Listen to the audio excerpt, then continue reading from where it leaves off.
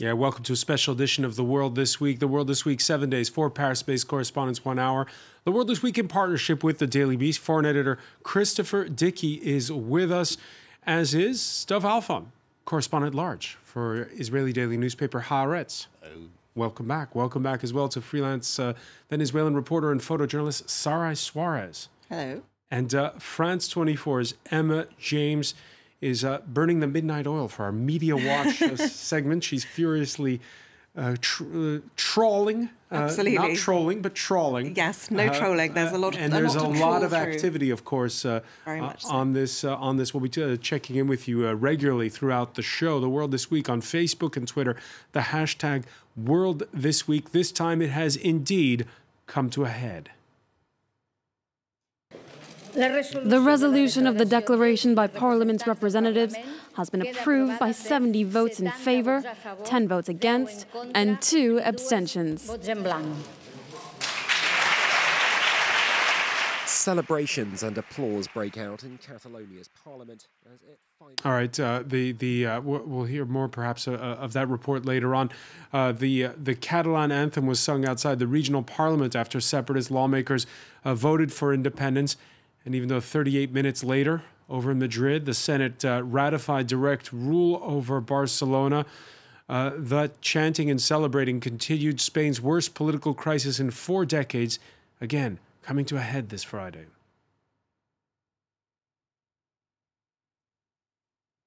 All right, Christopher Dickey, the parallel universes there.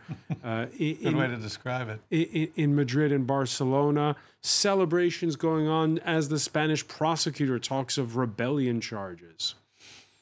Yeah, well, this is a historic moment that actually is part of a long, and it's becoming a fairly tedious process of what they call in Spain conflicting legalities. Parallel universes may be a more colorful way to say it, where Spain is looking at a constitutional, Madrid is looking at a constitutional legality, and Catalonia is kind of making up its own legality as it goes along based on ideas of self-determination and Catalan national identity. And it's hard to see how those two get together. What is fairly predictable is that the Catalans particularly need a martyr of some sort. Now, if Puigdemont, Carles Puigdemont, the president of Catalonia, if he's arrested, maybe he'll be that martyr in jail, biding his time, the Nelson Mandela of Catalan independence. But it's even more likely that there will be violent incidents if Spain tries to impose its rule on Catalonia the way it tried to impose its authority during the election process a few weeks ago. When I think it's fair to say a handful of images of people getting beaten up, of one old woman with blood coming down her face, and a few people falling downstairs, did more to mobilize opinion in favor of Catalonia than 1,000 debates and referendums could have done. Yeah, and again, the two leaders on this Friday, day of reckoning, talking at cross purposes, the one in Barcelona, the other in Madrid.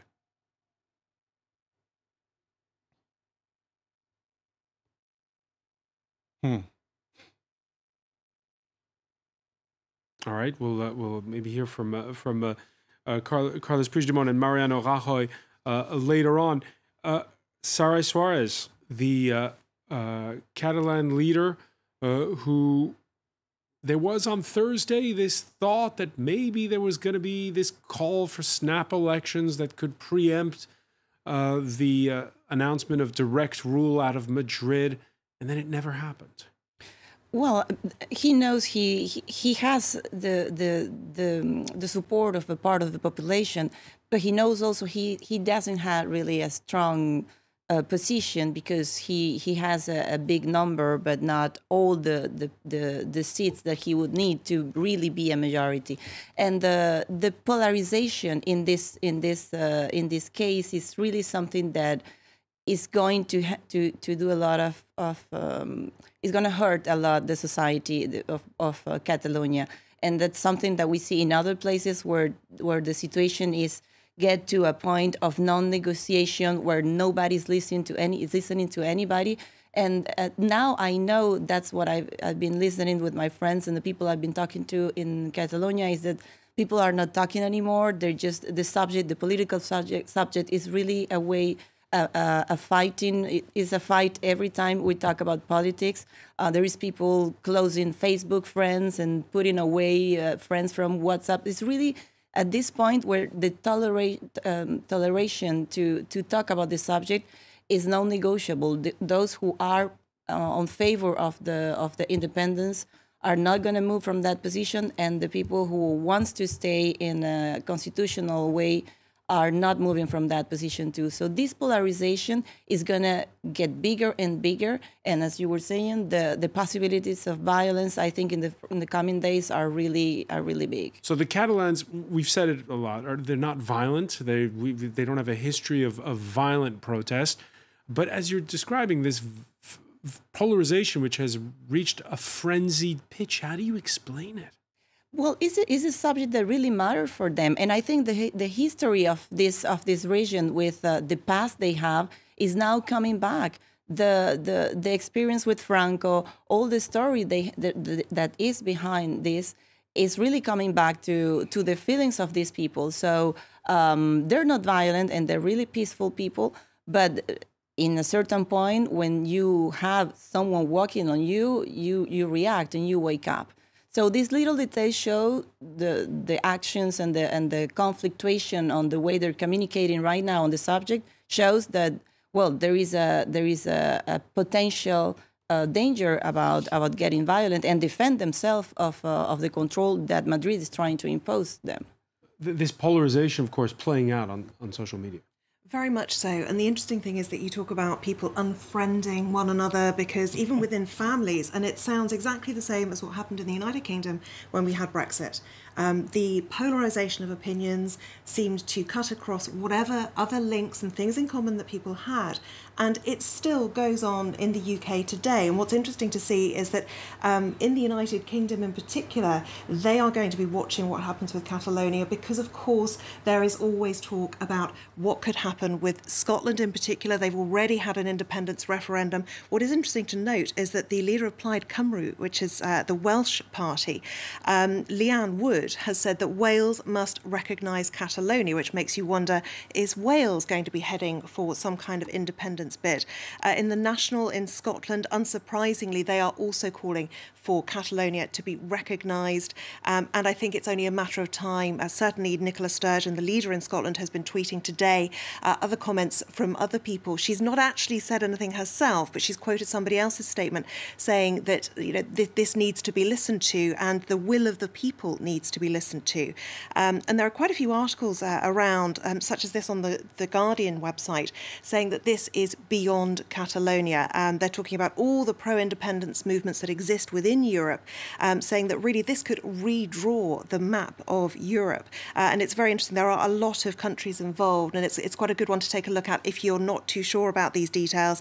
It gives you details of exactly how influential these areas are within the countries that they are part of. Yeah, because some of these are regionalist movements and some are separatist movements. It's not always the same. Absolutely. Some of them, various shades. Some of them are very different, but it is interesting how people are grasping really for similarities that they can apply to their own situation. Simon Jenkins has written in The Guardian as well an article where he talks about how it is basically for Catalonia, legally they have no leg to stand on, but it is pointless for Madrid simply to read the rule book and the Riot Act to solve the crisis, which is a great turn of phrase. But what he says is that the Catalonians are really a vanguard of a movement in Europe against the clumsy bureaucratic elites that rule Brussels as they do Madrid, not to mention London. Yeah, Dov Alfon, several points in there. First of all, that everyone's projecting. And secondly, the big question at this point in time, when we look at independence declaration, direct rule, has it all gone too far? Well, it's a full-blown crisis. It's never a good sign when the entire world suddenly know the number of an obscure constitution. Elena. Oh, yes, Article 155. Article 155. Yes, of course. Oh, of course. This is never a good sign, and so we are in a full-blown crisis.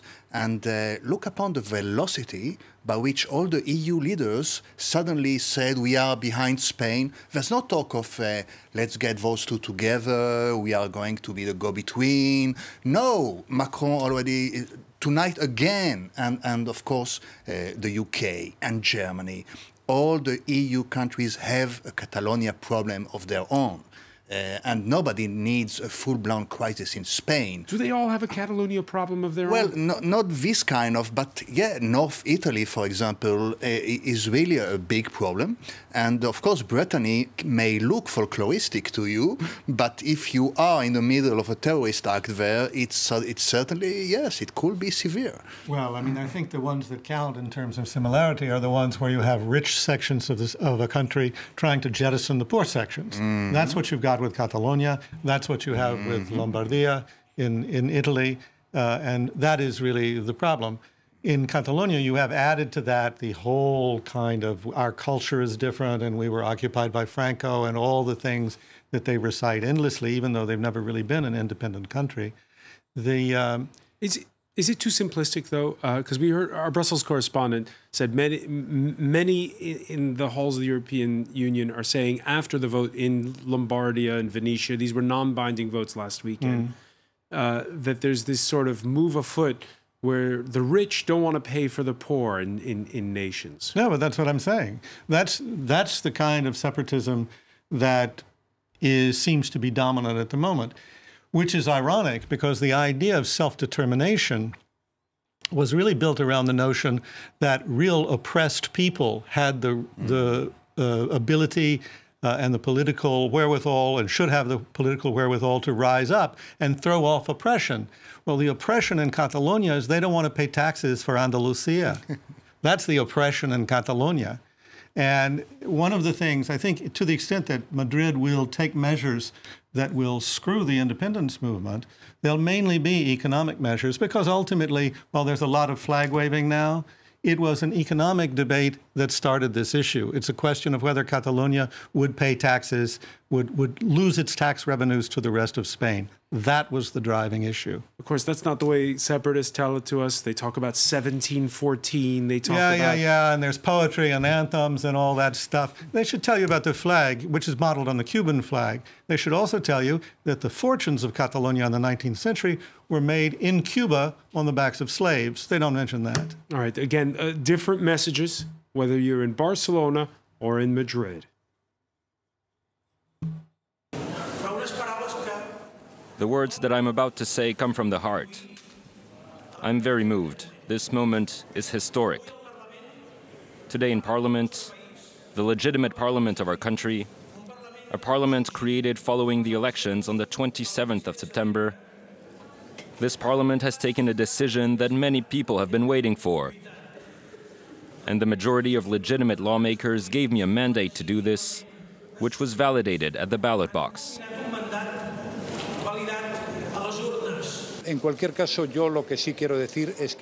I would like to say that with this mandate, which the Senate gave to the government, we will take necessary steps to return to legality. I would like to say to all the Spaniards, to all the Catalans, that they should stay calm. Everything will happen efficiently, as it has been going on so far.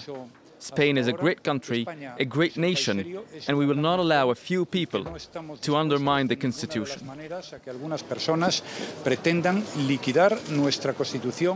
Okay, so there's a lot of resentment, by the way, Sara Suarez, against both of those men.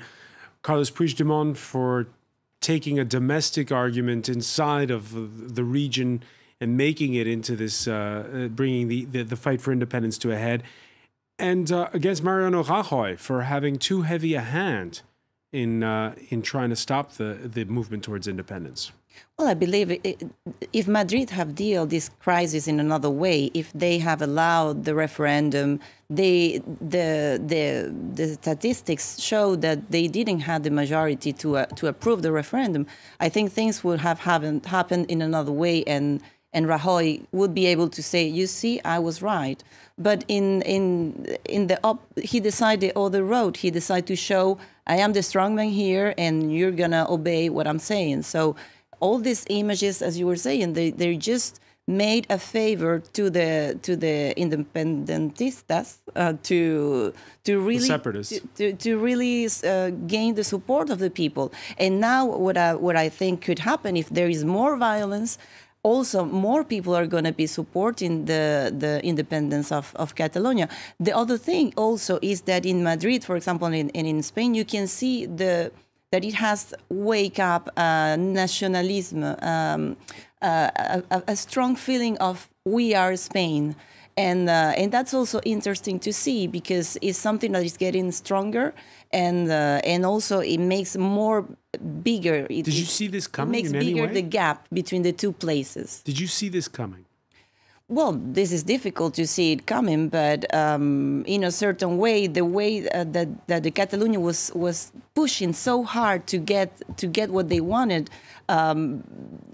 Was more or less, you knew that Madrid was going to answer in a way. But I was not expecting such a violent actions as they did for the referendum. I think an easy way to understand this may be with an American football metaphor. We basically have two weak teams here. The Catalan government is weak and the Madrid government is weak. And they're lined up against each other and they're trying to do what's called pulling the other one off sides. You're trying to make a move so that the other one will rush, break the rules, and then all of a sudden be driven back several yards. I think that's exactly what they're doing. During the vote a few weeks ago, it was definitely Madrid that was pulled off sides with those terrible images of abuse by the police. We'll see what happens now. Again, this is going to play out now for a long, long time. And we have, at the same time, the region which doesn't have a plan with regards to what you said about the EU shutting them out. Do they have a currency if they really are independent? Do they have they're no longer members of the EU, clearly, if they decide to go their own way? And as we were saying, Madrid, to borrow Christopher's analogy, will certainly be pulled off sides if it uses force. Yeah. I think nobody was prepared to the escalade, and you could see that really those nationalistic wins in Madrid only reinforce the anti-Frankist talks in Catalonia. Oh, these guys brought us Franco, and now they are back. Yes, they are back. This is very dangerous. It's not, you can publish indeed poems and anthems, like you were saying, but it could lead to a lot of violence, and people could die about that. And you're looking, okay, who's the adult here? Who's the guy who's going to make those two talk? And you don't see anything like that. All right, we'll have more on this when we come back. Stay with us. You're watching The World This Week.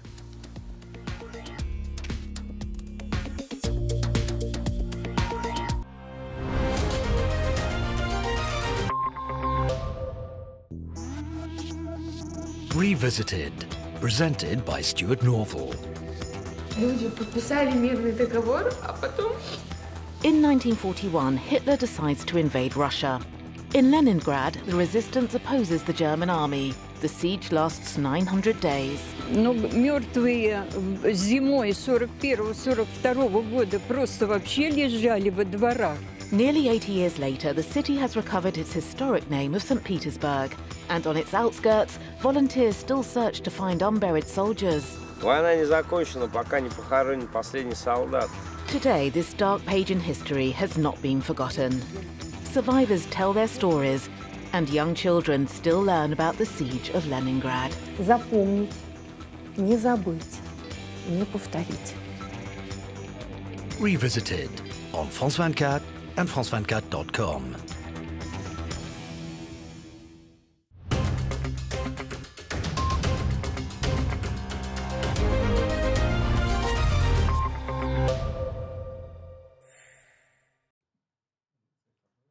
Welcome back. You're watching France 24. Before we resume The World This Week, some of the stories that Delano de Souza is following for you in the newsroom. And one headline dominating all at this hour: Day of Reckoning in Spain. Catalonia's parliament votes for independence. The Senate in Madrid ratifies direct rule. The Spanish cabinet convenes as the state prosecutor's office prepares rebellion charges against the top separatist lawmakers there.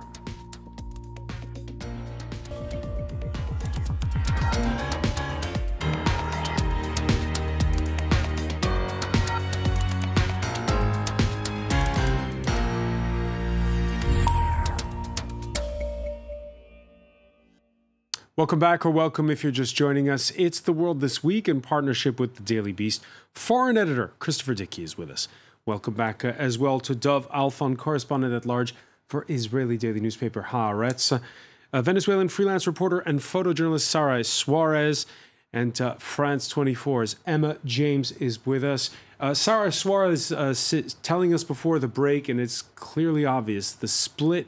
Yes, it's between, when we're talking about the Catalonia crisis, between Madrid and Barcelona, and it's also between the Catalans themselves.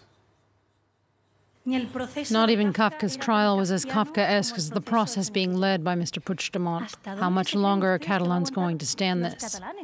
The Spanish state wants to impose its constitution and the unity of Spain with blood and fear. In response to the aggression, which is the application of Article 155, we continue to follow the mandate given by the people of Catalonia in the October 1st referendum. What we understand is that the majority of Catalans did not want either a declaration of independence nor Article 155, and it seems that everything is on the way to a disaster. Emma James, that's the leader, a senator from the far left Podemos party. We're on the road to disaster, he says. Yes, and there are quite a few people reflecting that view when we look around online.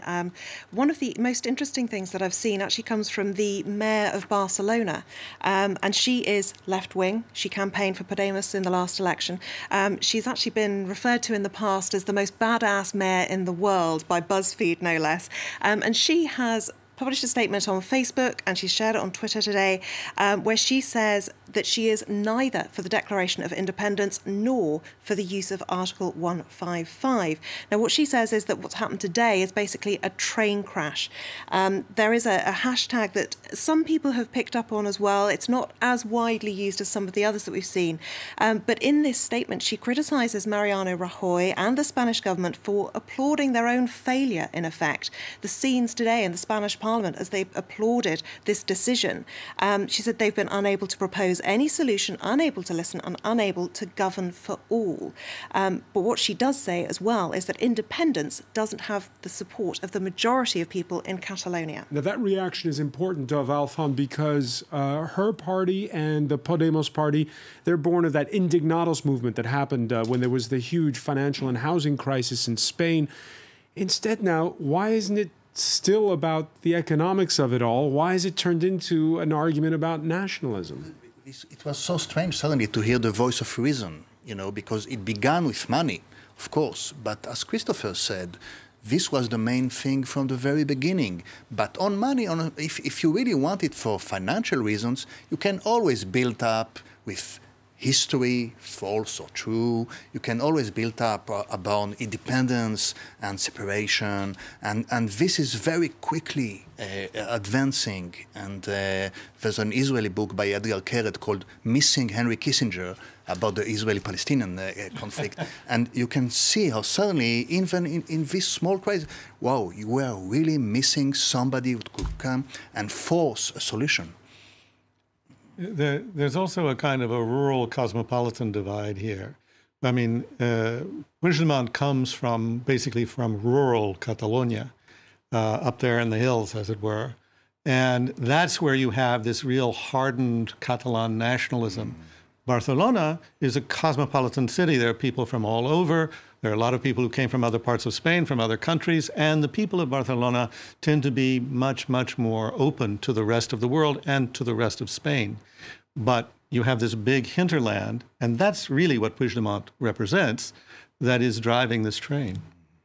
Well, one of the most interesting things is that you would think that the mayor of Barcelona on a day like today her statement would be shared incredibly widely. But despite the fact that she's got more than 750,000 followers on Twitter, that statement has only been shared and liked less than 1,000 times so far. And it's been up a few hours now.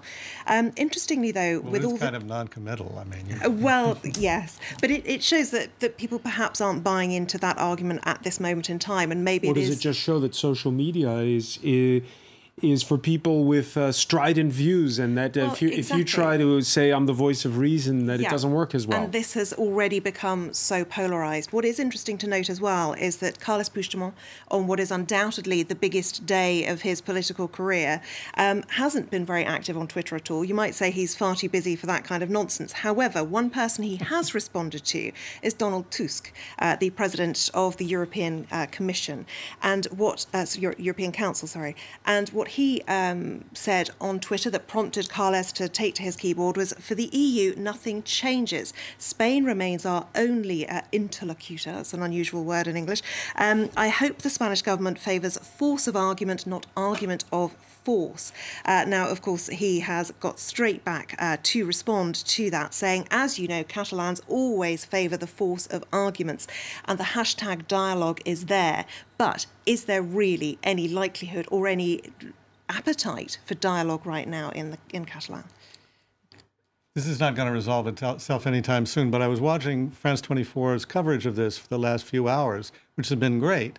But one of the people you had on was a woman who's a lawyer, very pro-independence, and it was so typical of this whole debate. She says, "Well, you know, they say that if we are independent, we won't be part of the European Union. But you see, that doesn't really take effect unless Spain recognizes our independence. So we could declare our independence and still be part of Spain and still be part of the European Union." Mava. I mean, really. No wonder people get fed up with this story. People get fed up. People get confused. Yeah, there was Carles Puigdemont, who previously had not declared independence. What's been the reaction in Latin America to all of this? Well, I think there is a certain miroir in this situation. Mirror effect. Mirror effect on the polarization that I was mentioning before. In Venezuela is the case with all this division that we have between Chavistas, not Chavistas, and here is the same. Is a closed road.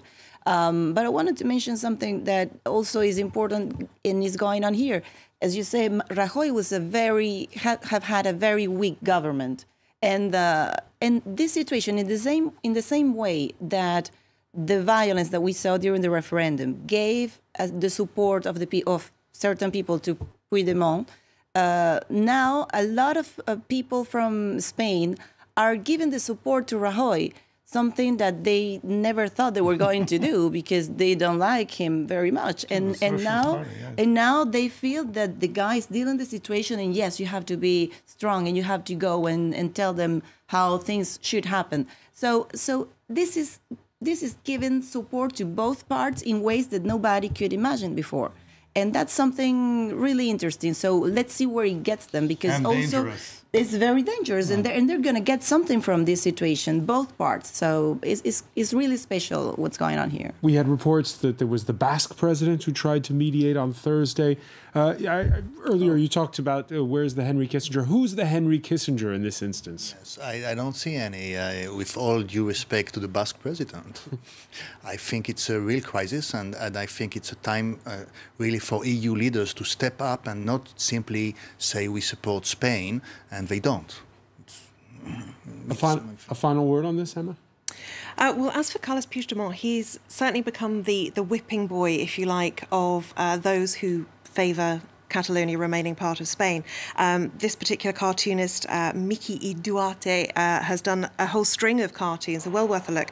This particular one says that the important thing is not to look down, and it's got Carles Puigdemont leading everybody off the edge of a cliff. Another one from this same artist has Mr. Puigdemont saying, "Welcome to the independent republic of my house," and outside you've got Mariano Rajoy bricking up the doorway.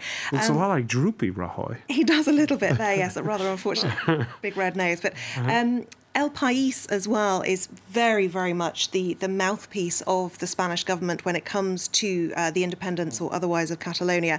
And they have some very interesting articles on their English website. If your Spanish isn't up to scratch, it's well worth a look. This one in particular talks about the fact that, and this is a fact that they bring up very regularly, that this referendum was not the voice of the people or the voice of the majority. It was 2.5 million voters out of a total population of 7.5 million. So it is a huge difference. It's not a majority. It's not even a majority like we had with Brexit. And of course, media is a big issue because one of the premises of direct rule, and this is where the socialists and the conservatives, the ruling conservatives, part ways, is that the conservatives are talking about taking over the Catalan language media, TV3, Radio Catalunya. And the media has become central to this battle. But well, because it's the way the transmission of the obviously all this information is going on. Also, internet could be affected. I mean, you don't know exactly what are the measures that the central government is going to take. But the Catalan has always been in the middle of the discussions of the independence as a big piece of the culture. But definitely the follow the money rule is really the real basic explanation to all this what's going on here. The Catalans are not Kurds. Nobody was saying you can't speak your language. Nobody was saying you can't call yourself Catalans. Nobody was saying you can't fly your flag. Nobody was saying you couldn't even make life very hard for Spanish speakers in Catalonia. Nobody was saying that. All they were saying was your taxes were not all going to go back to Catalonia. That's what they were saying. And this has been blown up into something really quite extraordinary. Quite extraordinary, and it's going to continue to unfold. We're going to look at some of the other stories we're following for you briefly. It was the week Emmanuel Macron said in the company of the visiting Egyptian president that France didn't want to lecture anyone on human rights. That comment eclipsed this Friday by what he said in French Guiana, France's poorest overseas department, where there were several hours of clashes with police overnight. Locals there fed up with crime, poverty, and a sense that Paris has forgotten them. Macron meeting the locals, visiting the European Space Station, posing for photo ops with indigenous peoples, and insisting that the French state is keeping its promise of 50 million euros a year of investment in schooling, health, and policing. I'm not Santa Claus because Guyana people are not children. I did not come here to make promises. That time is over. The state has made too many promises that have not been kept, so I'm here to tell things as I see them, make commitments that I can keep during my term in office, and help provide the authority which is essential in this territory. I'm not Santa Claus, he says when he goes to French Guiana. Is that political smarts or a blunder? It always works for him. You must really admire this guy for saying to the to sometimes really violent demonstrators even the truth, his truth. If he has a religion, President Macron believes in the sacrosanct work. You work and then you get salary. So evidently he's not Santa Claus because he doesn't believe in gifts. And he has the power and the courage to say that. But it was a little bit the discourse we heard 2 presidents back under Nicolas Sarkozy. He would go and tell people, look, I'm not going to promise you this. He would sometimes have this sort of straight talk. Yeah, but did he face Marine Le Pen demonstrators in a parking lot and said, yes, we commit crimes in Algeria? I don't think so. No. No, I think that Macron is much more honest than Sarkozy ever was. And also, he seems to be a lot farther along in delivering what he has promised than Sarkozy ever did. But it does seem a kind of a doubtful thing to make those kinds of statements to people in Guyana who really are very poor. It is a forgotten part of France. I mean, there's a standard trick question. Well, it's not a trick question. What is the longest land border that France has with any other country? And the answer is Brazil, because it's Guyana. But it's very small population, a very poor population. You have this big space installation, but all that money sort of stays inside. It doesn't get out to the people around. And he may not want to make promises that he can't keep, but he needs to give those people more hope than they've gotten. All right. It was also the week, by the way, where Venezuela's opposition was awarded the European Union's top human rights prize, the Sakharov Award, given to those who for months have been rallying against acute shortages, hyperinflation, and a tightening of grip on power by Nicolas Maduro's ruling leftists. But just when the prize was being announced, that opposition seemed to start to come apart. The governor of Zulia dismissed for refusing to pledge allegiance to Maduro's newly created Constituent Assembly, but 4 other governors breaking with the opposition and swearing their loyalty to a system that now, well, overrides the opposition-controlled National Assembly. Sara Suarez, first of all, giving a prize to an opposition, what are your thoughts on that as a whole? Well, that's a peculiar prize, effectively, because it's a mass that we don't really identify. There's a coalition of clear. groups, right, the opposition? They have given prizes like to the Las Madres de Mayo in Argentina, and which were groups, but those were clear groups. Here is something like very vague. But in another way, it's a way to show the support to an opposition that really have had a long fight. And right now, they are very tired. Everybody's tired. The country is not believing anymore in the way that the coalition of the opposition is dealing with the things. The last election left this opposition almost in zero because the feeling that the people have is that they have no plan and they are not flying this plane in the right way. So there is no faces, there is no leader right now, and it's a orpheline opposition. It's orphaned. It's an orphan opposition right now. So it's a way to give some hope to the people, to let them know we are there, we want to help you. But obviously the job has to be done by the Venezuelans. They need to rebuild some political strategy, political support, political people that really can face a government that clearly is very well organized and they still have all the power in their hands. An opposition that's orphaned, you're saying it needs a leader? It needs a leader. And the question has been posed for months, like who is the leader actually? Who's really dealing with the situation here? Because the president of the National Assembly that we have been seeing here in Europe and visiting some people trying to get support, is now right now his position in Venezuela is very, very weak. So we definitely there is a need for a new leader. The problem is that we don't see anybody really having the tools to deal with the situation of this government that now is a minority, but even when they are a minority, they're still very well organized and they have a structure in a political and social way that keeps them alive. You could be talking about the United States, huh? Well, we will talk about the United States right now, in fact. Some are wondering if it's a turning point inside of Donald Trump's Republican Party. Two big-name senators from the Republicans, under pressure from his populist wing, announcing that they're not seeking re-election and taking plenty of parting shots, both over Twitter and on the Senate floor. We must stop pretending that the degradation of our politics and the conduct of some in our executive branch are normal. They are not normal.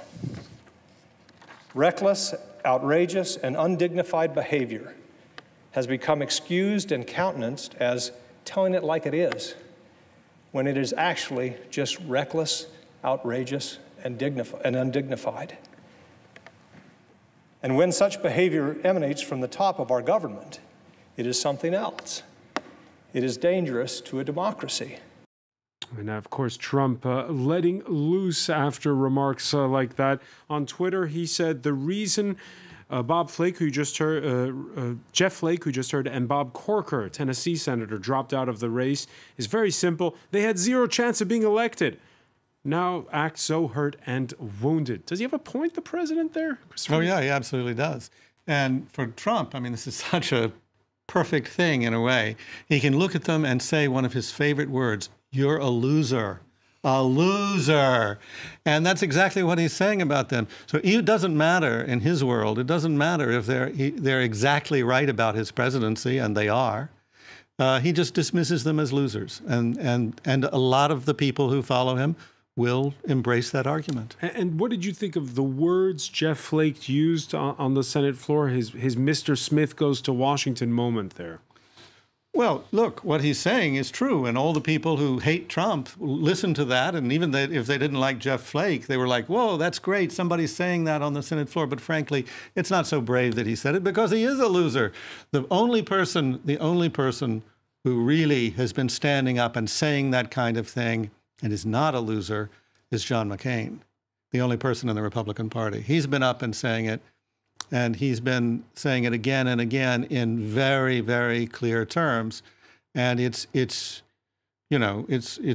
wonderful, the decency that he's shown, including a tweet endorsing and embracing Jeff Flake, who's also from Arizona, as he is. But, you know, it looks like he's not going to be with us for very much longer because he has what probably is terminal brain cancer. And the fact that Jeff Flake had to drop out of his race, there was a Republican challenger backed by Trump's former advisor, Steve Bannon, from the populist, some would say xenophobic wing of the Republican Party. Is this the victory of Steve Bannon? Is this that wing of the Flake was on the rocks anyway? Is that wing of the Republican Party, though?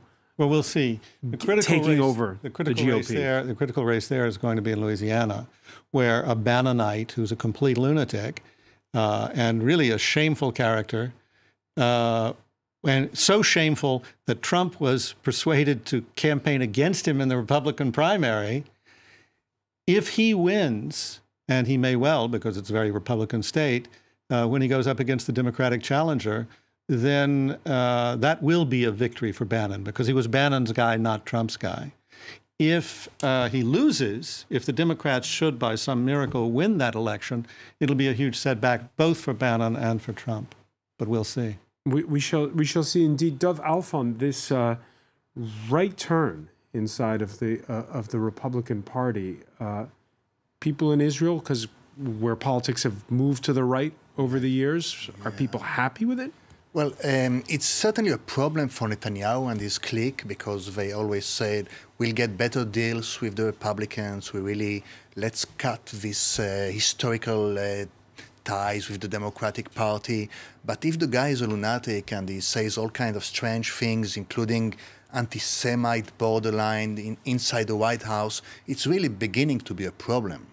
And I think that we could say that the world this week is really in the center of the famous problem of the leadership vacuum, either in Catalonia and in Venezuela, where you were asking where is the father of the revolution.